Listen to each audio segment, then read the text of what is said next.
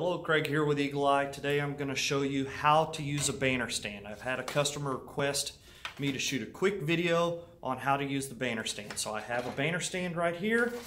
I also have taken apart the pole. I'm going to show you how to put one together real quick. It's very simple. So once you remove the pole from its carrying inside the banner stand and you put the pole together, you've got to put it through this hole here and then through that hole also. Otherwise your banner will tend to lean forward. You want to make sure that pole is all the way in. Also, on the underside of your banner stand you should have a key like this. That key is only used when you need to swap out the print inside. So it's not needed until you're ready to change the print. We have another YouTube video on that. Okay, so we're going to take the pole, we're going to pull out our banner stand and we're going to connect it right there. So, watch and learn. Going to fold the legs out. I usually fold mine at a little bit, kind of like duck feet. This tends to work better.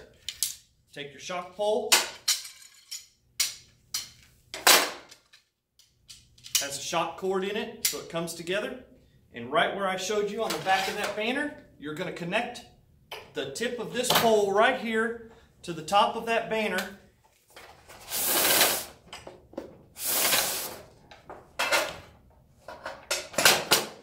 And that's it. That's your banner stand put together for you. So let me take this video and come around here a little bit so you can see. And I'm going to put this right down there so you can see that this pole is in here and it's all the way through here. So there you go. Quick 2-minute video on how to use a banner stand and the anatomy of a banner stand. Thanks for watching. Follow along, eagleeyesigns.net. Give us a call, give us a ring. We're here to be your resource. Thank you.